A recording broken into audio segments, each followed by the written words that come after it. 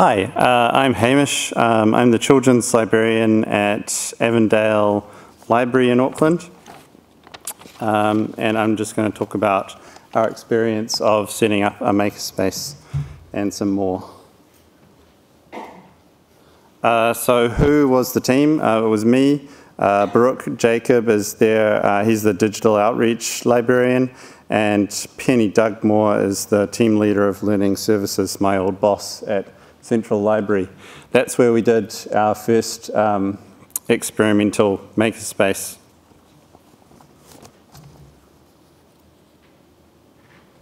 You probably know what a makerspace is, but I thought I might just talk a little bit about what it means to me and what I understand it to be.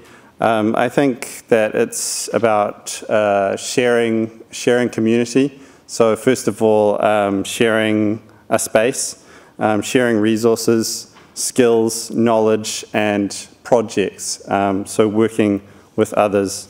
It's about self-sufficiency, which is enabled by things like 3D printing, and increasingly the tools are enabling ordinary people to produce for themselves and for their community. Networked and peer learning is also very important.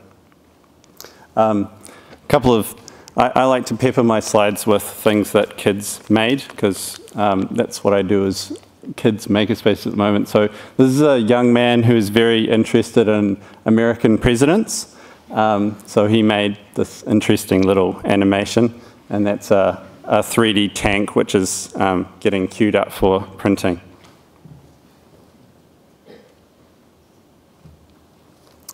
So why in a library? We have a strategic document called Te Kouroa, which has a couple of directives which are well met by the Makerspace. One is library spaces, to activate library spaces with innovative programs and events, which I think the Makerspace does very well. And another is to engage youth and children with meaningful play, which stimulates imagination, creativity, and learning. The document that's up there, it's too tiny to read really, but it's a great one. It's called Future Work Skills 2020, and I find it personally really useful to think about what we are going to need to know.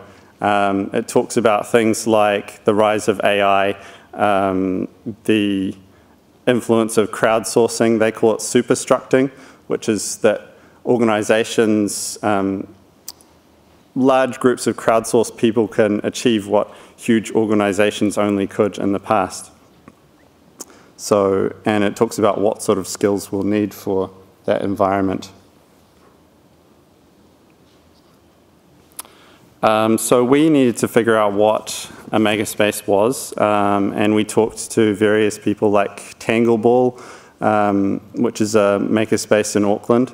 But we quickly figured out that we couldn't be Tangleball because a makerspace in a library has to negotiate with a library culture. So that's challenging, and also the library uses expectations of what a library is. But on the other hand, you're taking that makerspace concept. I often joke that it's like the McDonald'sization of makerspaces, because you're kind of homogenizing it down a little bit, but you're also introducing it to this massive diverse audience of all sorts of people of all sorts of ages.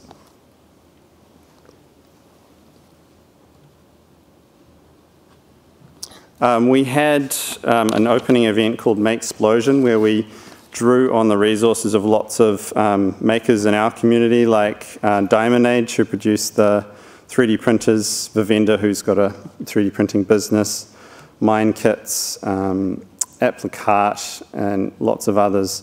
And we put on a big kind of maker fair of sorts, where people could walk up and ask questions, and they did. They stayed for long lengths of time in one place, asking lots of questions about 3D printing or coding or whatever technology it was.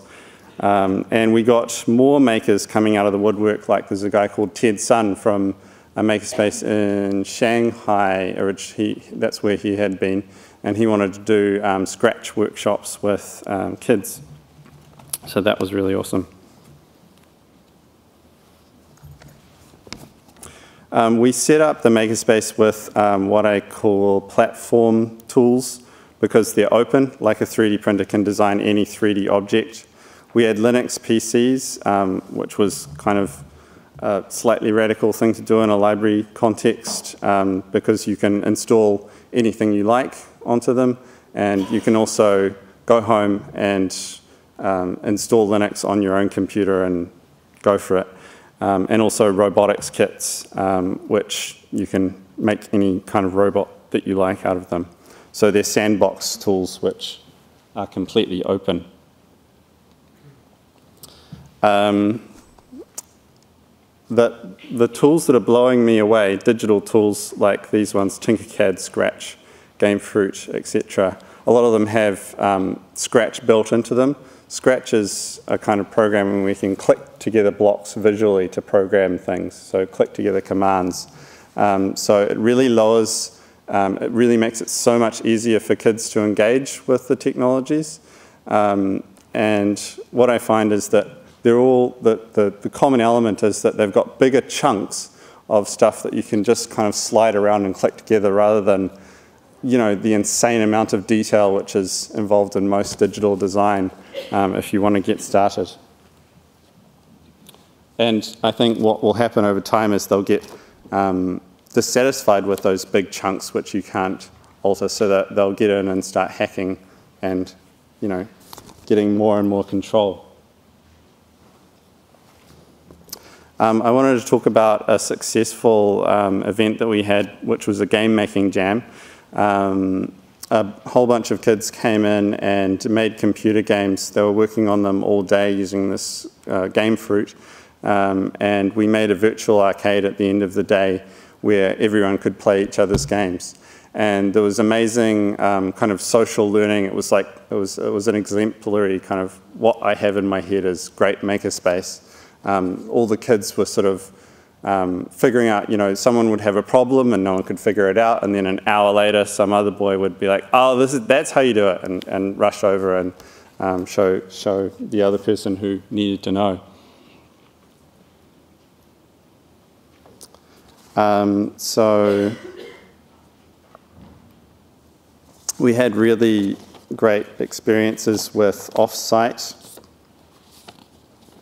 like in places like Orake Marae, who had an education festival, Otara Park Jam, and Festival of Education, where we got to just introduce it to this maker concept and the idea of a library as a makerspace to an even wider audience than usual.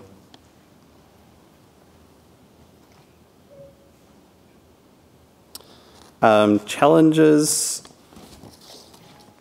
are staff readiness to take on the idea of a makerspace and making things, and not being ready, not knowing everything, not being the expert necessarily, and learning as you go, learning with customers.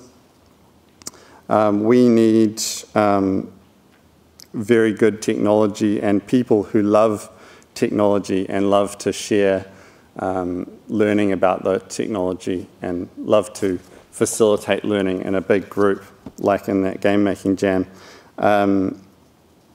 And yeah, so I call those people maker librarians. It's just a little idea that I have in my head. Maybe we need maker librarians. Like you've got your children's and teens librarian and your information services, like you've got a Makerspace librarian or a maker librarian.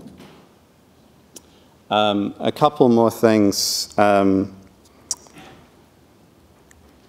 which I've found really interesting is that kids are used to coming to libraries and playing computer games, and then when you ask them to create computer games, that's quite a big strain and quite a big shift.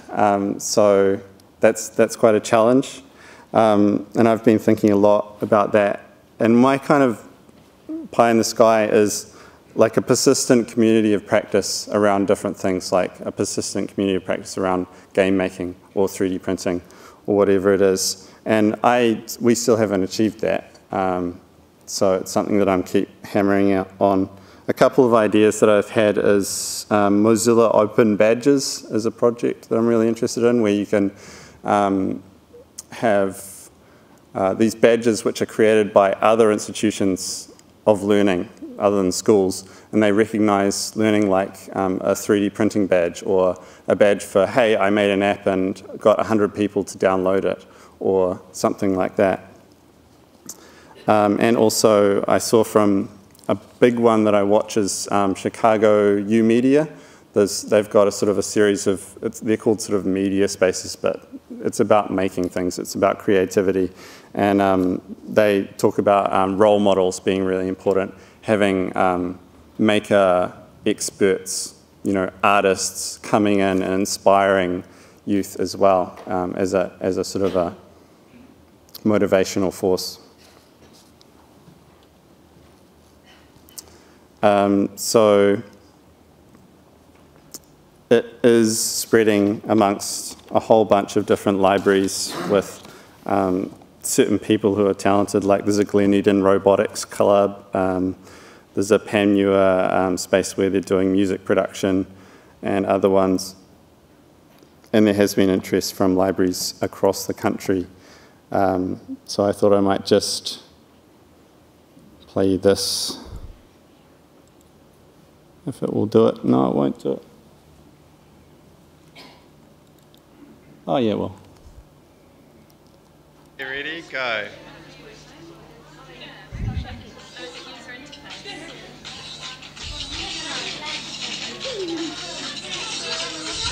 Okay, I think we have captured this.